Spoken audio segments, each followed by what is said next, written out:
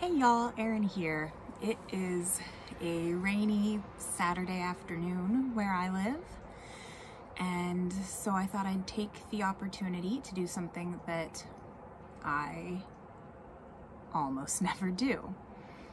I'm gonna go through all of my fiction bookshelves and weed through and maybe even get rid of some books so that I can fit the new books that I've been buying onto my shelf. The last time that I actually went through all of my books with intent to get rid of some was like 12 years ago. And I'm still, like, if I could go back in time and slap myself upside the head for that one, because I'm still kind of mad at myself for getting rid of some of the books that I got rid of. I was in college at the time. I had very, very limited space because I was in a dorm room, or maybe an apartment. I can't actually remember exactly when it was. But I was trying to be as adult as I possibly could. And so I got rid of a lot of my manga. Actually, I got rid of all of my manga, and I have regretted it since then. So what I'm gonna do this time is I'm gonna pull the books off my shelf that I don't think I wanna keep, and I'm going to set them in a box. And I'm gonna put that box in my closet. And if several months from now I'm still like, okay, I think we can let these go, then I will take them to Goodwill. But I don't want a repeat of the regret. But at the same time, I don't have room for any more books, and the economy is starting to bounce back from the pandemic. I am in a commissioned sales position in my, day-to-day work life, which means my commissions are finally going back up, which means I'm buying more books. So it's time to sort through and let go. So I'm also gonna kind of just walk you guys through my bookshelves as I do this. You're not going to be able to see this corner down here. These books, my fiction books, are in my bedroom. My bedroom is very small. There is, in fact, only about 18 inches between the end of my bed and the bookshelves. So there's just nowhere I can put my camera to make that corner visible. It is what it is. So we're gonna start up with the A's. So Edward Abbey is not mine. Those are my husband's, and I can't get rid of any of my husband's books, even when they're written by misogynists and I don't like them. Douglas Adams, I will never get rid of. Little Women, I have 2 copies of Little Women because one was mine and one was my husband's. I don't think I need 2 copies, so I'm gonna keep, I think this one's a little bit cuter. It's got a more fun spine. It kind of goes with, he actually had a copy of Little Men, which I haven't even read. Maybe I'll read it one of these days. So next up we have Sherman Alexie. I know that he came up as a Me Too issue. The thing is, I really like The Lone Ranger and Tonto Fist Fight in Heaven. So I'm not going to buy more of his books. I'm not going to give him more of my money, but I am going to keep that one for now, and maybe I'll feel differently later. After that, I've got Piers Anthony. These are the Incarnations of Immortality series.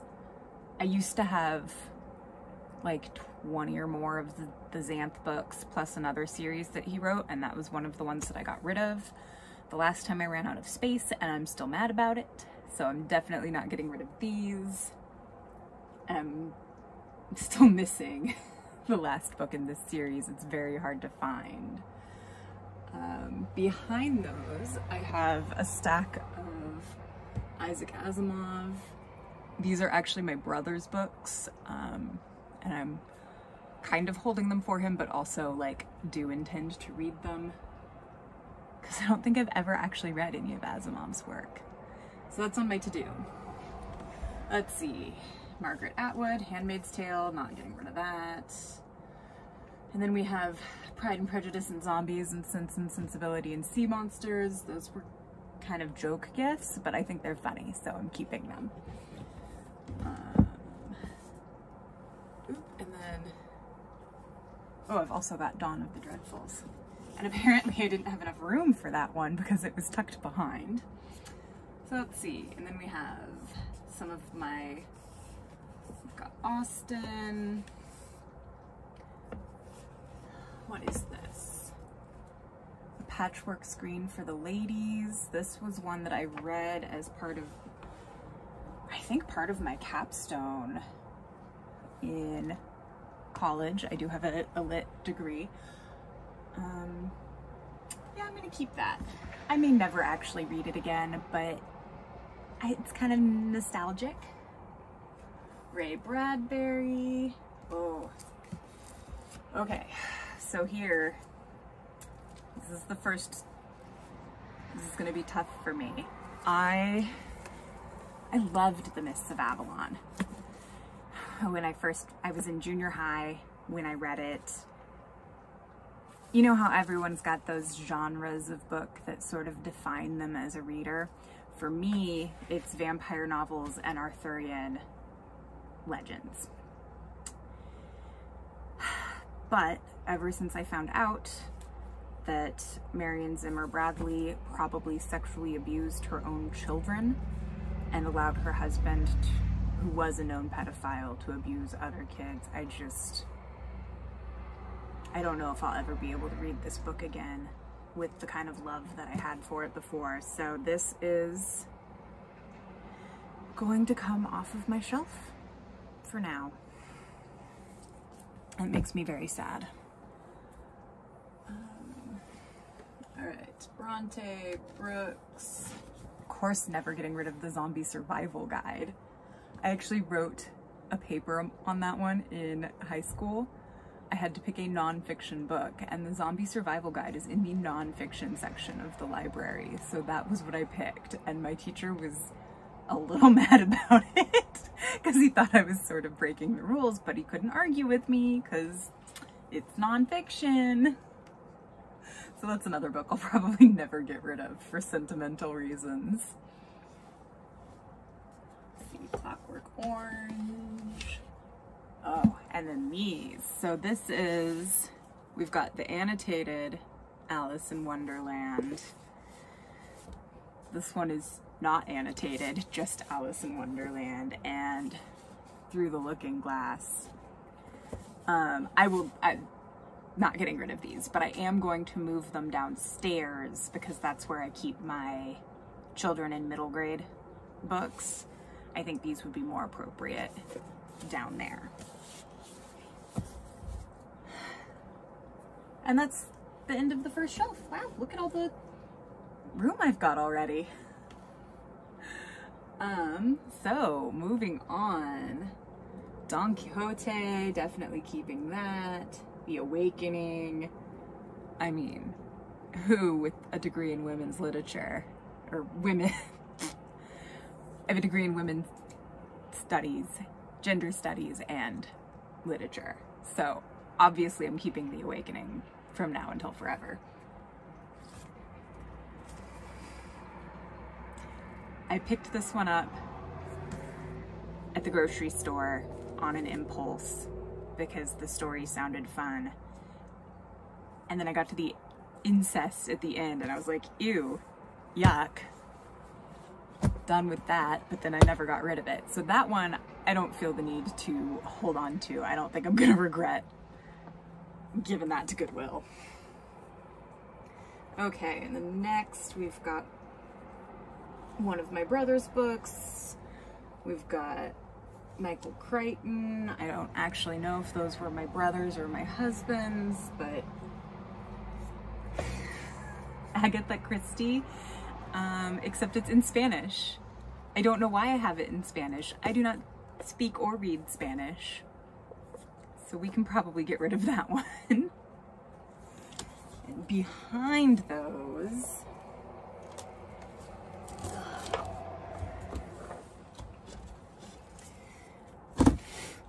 it's the House of Night series by PC Cast and Kristen Cast. And I think I've read the first 4 books in this series like twice and never made it past that. I picked them up when I lived in an apartment. They were on the free pile in the laundry room. And as previously mentioned, I do love me some vampire novels. I'm not picky. I don't care if they're good.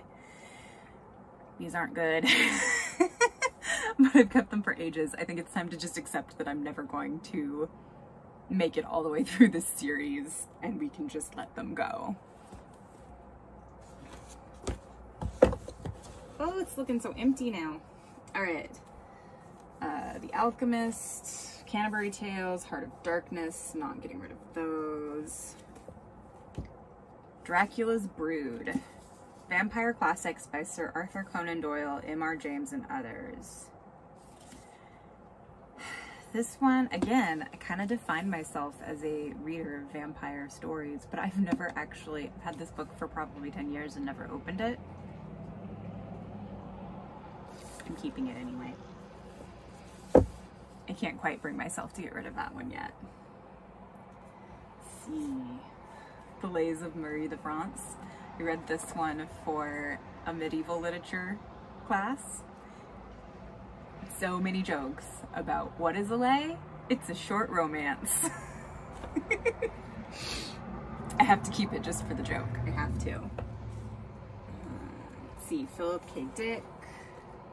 That is one I got my husband for Christmas. Who knows if he'll ever actually read it. He usually does audiobooks, but I still buy him books constantly because that's what readers do, right?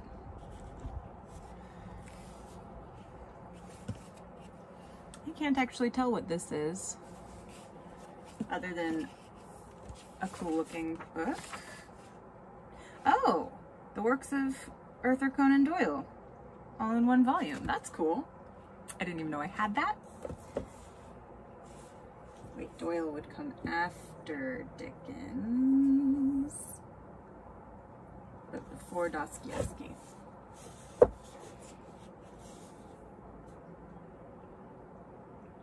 So I actually like A Christmas Carol. I don't like Oliver Twist. Apparently I paid $1 whole for this book.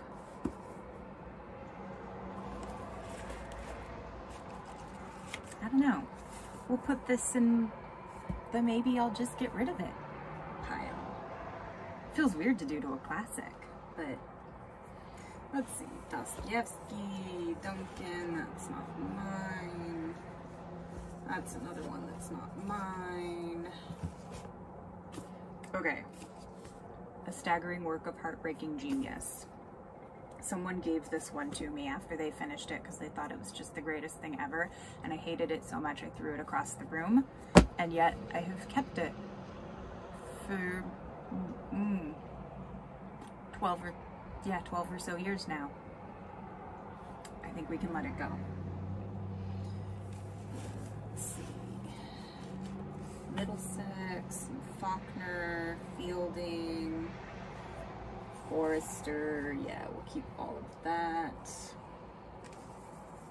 George Eliot. I have to admit, this is another one that I have never actually read. It is Water Damaged.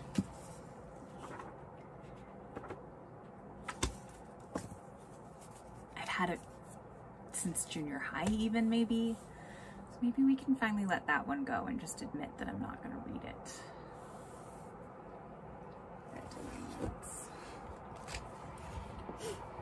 So here's another one where I have 2 copies of the exact same thing. But in this case, they're both so pretty. And the funny thing is, I think my sister-in-law actually gave me both of them because she knows that I'm into the fairy tales. And I'm not getting rid of either of them because they're both pretty copies. And what is this? It's another one with nothing on the spine.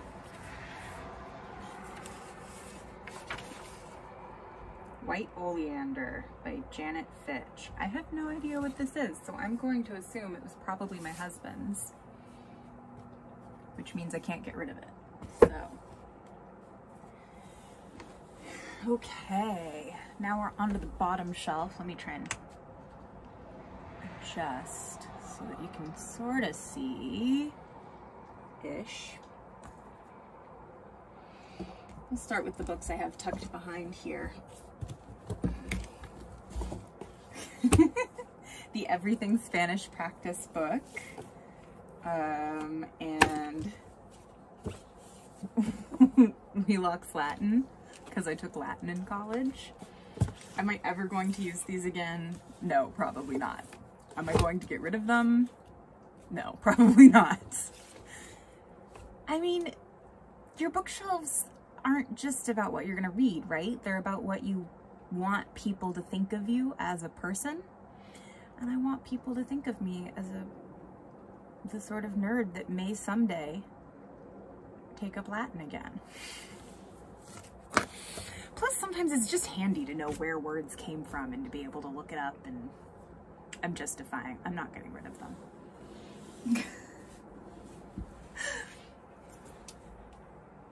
Okay, so here's Gaiman, not getting rid of any of that, of course. Not even a Nazi Boys, which I didn't manage to finish, but someday I will.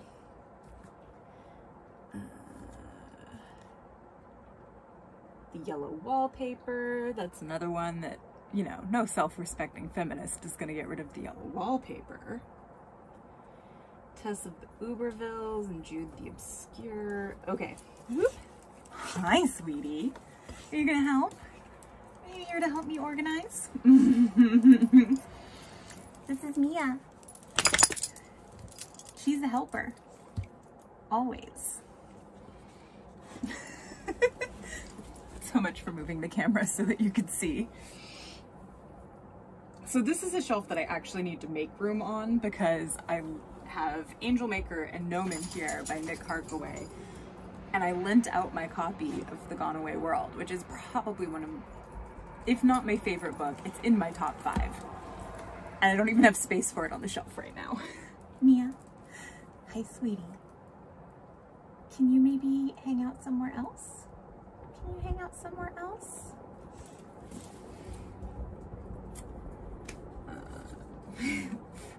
Some of my Edward Gorey. This one's so much fun. It's a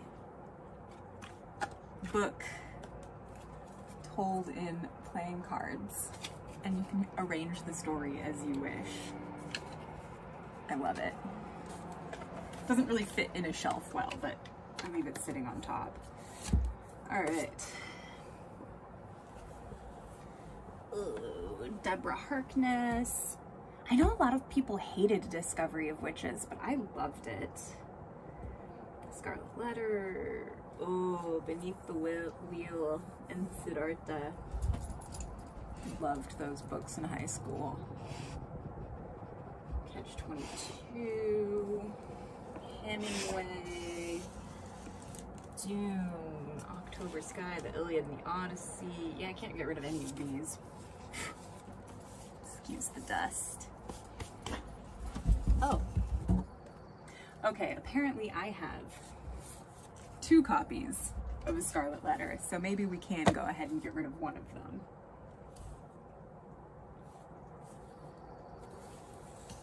What else is back here? The only Laura K. Hamilton that I bought in paper. This book was not good. I think we can put it in the maybe we don't need to keep that one. I still have all of the rest of them as digital copies. Like, I don't want it to come off as it sounding like I have better taste in books than I do. I have trash taste in books. I just didn't particularly care for that story. Let's see. Their Eyes Were Watching God, Ulysses. Oh.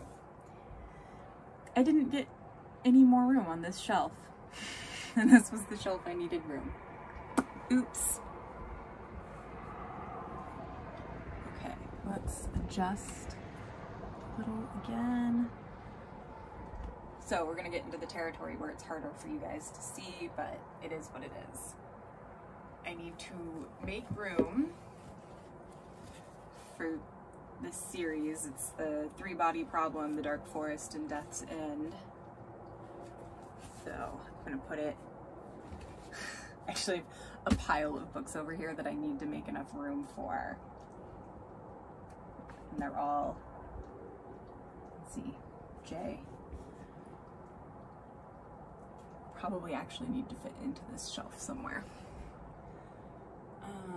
All right, again, these are some of my brothers, so I'm not getting rid of those. Ursula K. Le Guin, Left Hand of Darkness, that's one that actually needs to be fitted in here properly.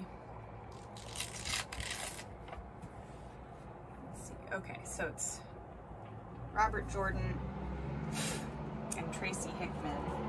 That's all my brothers.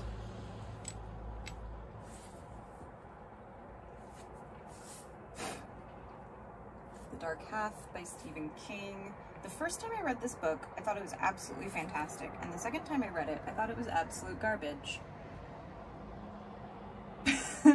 So maybe we'll put that in the I might let it go category. This Stephen King, on the other hand, is my husband's, so we'll keep that.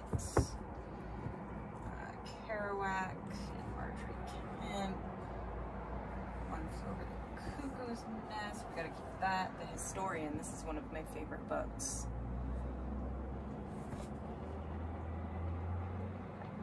This has gotta be one of my husband's because I don't recognize it, but what is going on with that cover?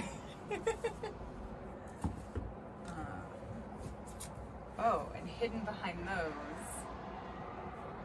I have the Dorinda Jones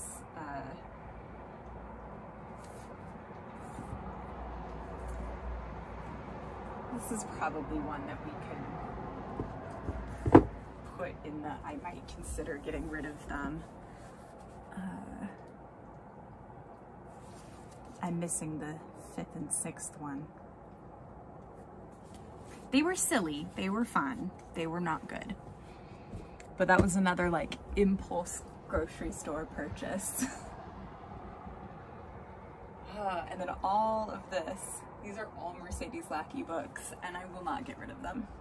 I will not apologize for my love of Mercedes Lackey either. I think, no, these just have a deeply nostalgic spot in my heart. It's D.H. Lawrence, Harper Lee, Phantom of the Opera. Nope, none of those. It's not getting rid of any of those.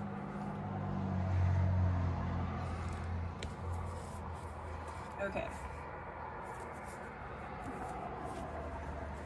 How many copies of Le Morte d'Arthur do you think I need? The problem is that this is the Norton Critical Edition, but I like the cover on this one better. Gosh, I need to dust my books more often.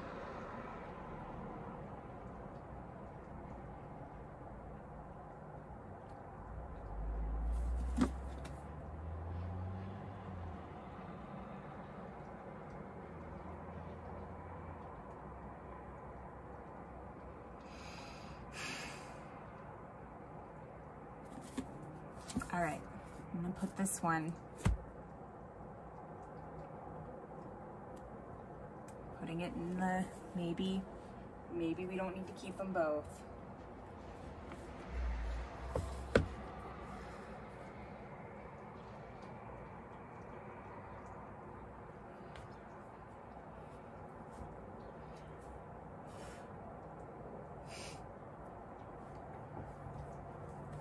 Let's see what, oh, now these I think I can get rid of. I feel like I can safely say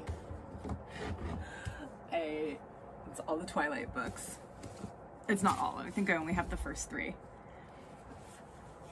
I read them because they were the hot thing to read when I was in college. They are trash.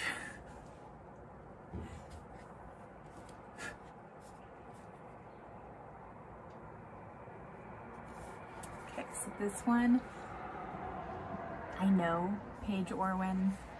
I went to high school with her. She self-published this. My mom bought it because she knew that I went to high school with her. My mom read it. She said it was not very good.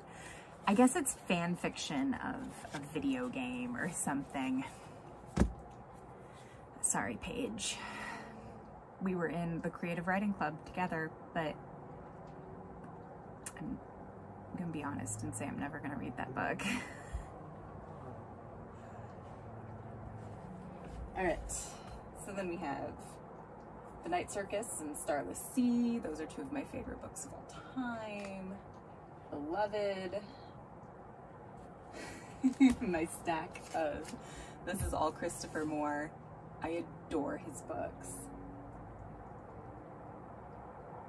Yeah, no, we're not gonna get rid of any of those. One of these, here it is.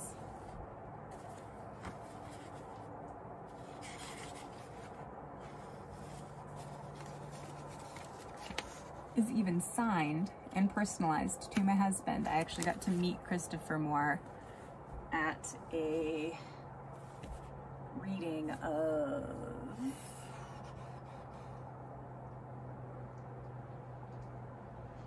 I don't remember which book, but I had him sign this one.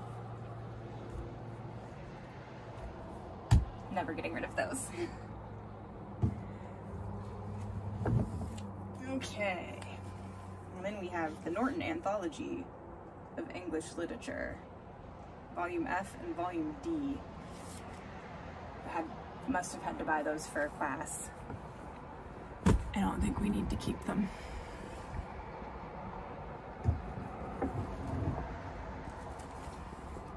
Same with Responding to Literature.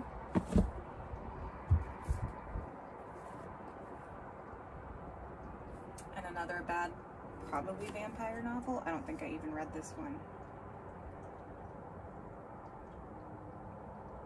No,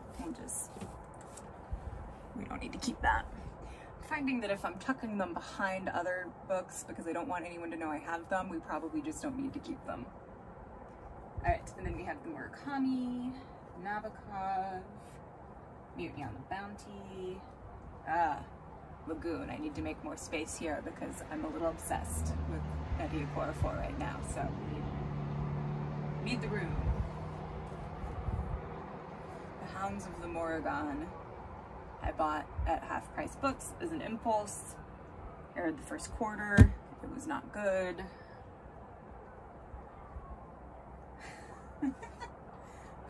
All right, here's another example of a book that I hated, but I wrote my capstone on this book, The Mysteries of Udolpho by Anne Radcliffe, and so I will keep this book for all time.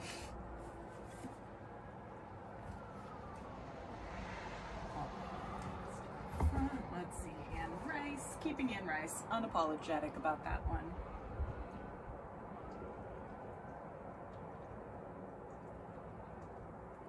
Manual, what is this one?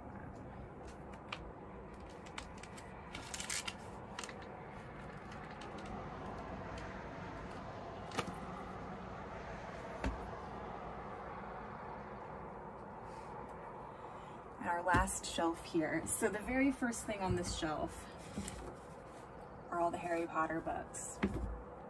And I know that J.K. Rowling is like a turfy, gross mess.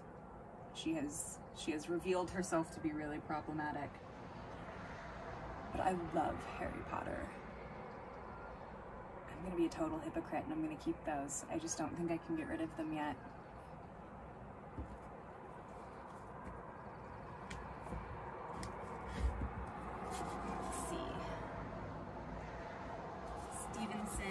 Shelley.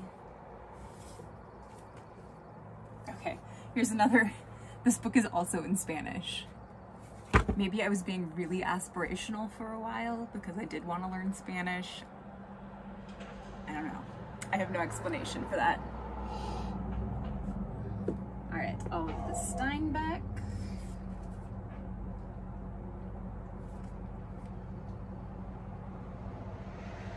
I'm going to keep those because Steinbeck is my husband's favorite. More Steinbeck, good lord.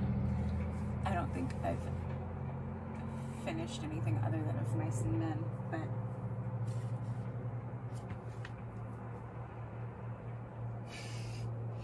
two copies of Dr. Jekyll and Mr. Hyde. Could probably get rid of one of those. We'll keep this one because it's got other stories in it also. And Dracula. We'll never get rid of Dracula. Gulliver's Travels. So this one has a very soft spot in my heart because I actually got to go to Antarctica in 2010 as part of my undergraduate as a J-term course, and I brought this one with me and read it in Antarctica. And I liked the book, but even if I hadn't liked the book, this would be another one that this book has been to Argentina and Antarctica, and that's pretty cool. Keeping that forever.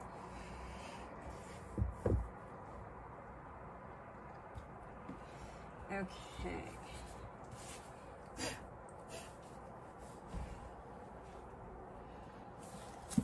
Do you think we're ever going to get the third one in the King Killer Chronicles? I'm mad about it, y'all.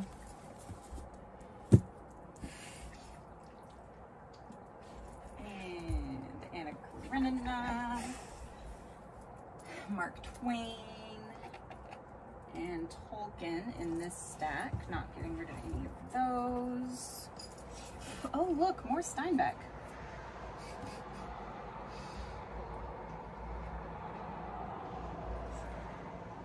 Okay, maybe we don't need 2 copies of Cannery Row and 2 copies of The Grapes of Wrath.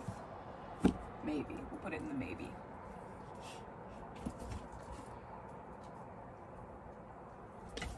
Okay, all of the Vonnegut, not gonna get that.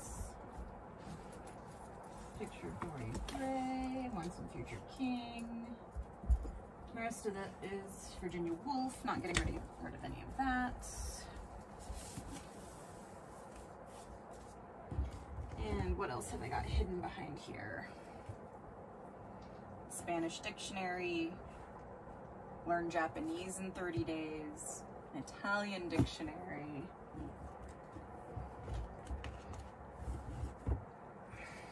another Spanish dictionary, Latin. Well, this one's actually an English dictionary. Viajes Fantástico. This was another Spanish. All right. Well, that's the mess that I just made of my bookshelf. When I get everything back on here, maybe I'll just take a couple photos for you guys. I hope you weren't too bored. Stay safe out there, y'all. Now that I have everything reorganized, I wanted to take a moment and show y'all my new shelves. I do still have a pile of other people's books on the floor, but I did manage to get everything that belongs to me onto my fiction shelves. The couple of gaps that are on the shelves are places where I have books that have been lent out to other people. So unfortunately, I, once again, don't actually have any room for more books, new books, but everything's on here. So that's something. Sorry, don't have a lot of room for easy moving around here. So the gap here is because I have purchased the Poppy War, but it's just not here yet.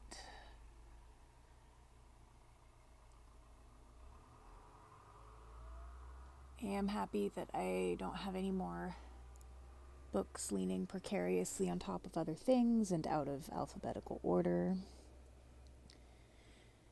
So that's a huge improvement, and I don't have anything hidden behind, like truly hidden, not just tucked out of the way. There's still a couple of spots where things are tucked out of the way. Harry Potter is my only young adult still up here. Everything else, children, middle grade, young adult, has been moved downstairs. So that's an improvement.